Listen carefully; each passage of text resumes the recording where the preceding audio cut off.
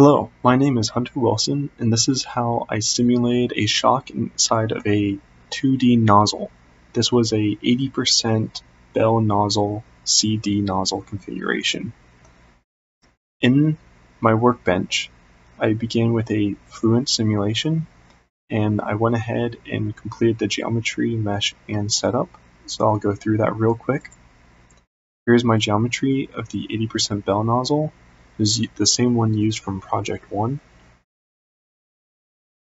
can see the radius of the nozzle here is 0.485 millimeters, and it was converted into meters inside of Fluent.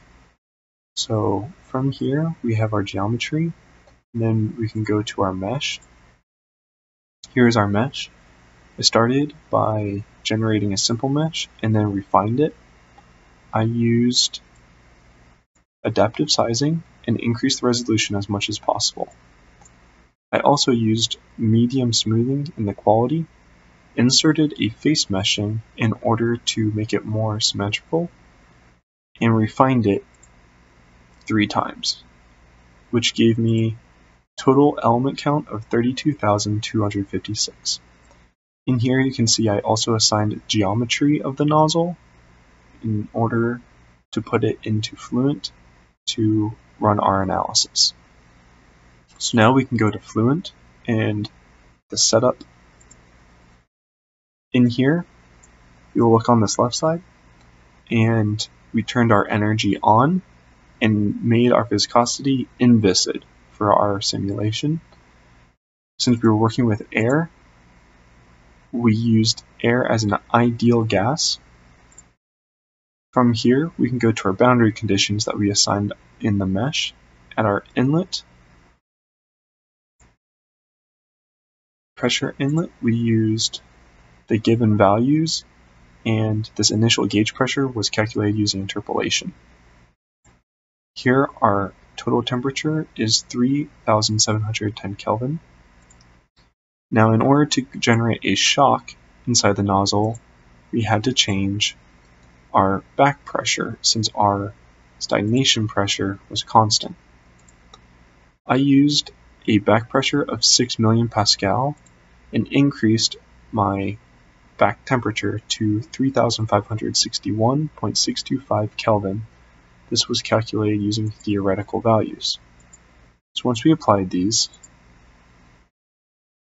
we can then go down to our initialization.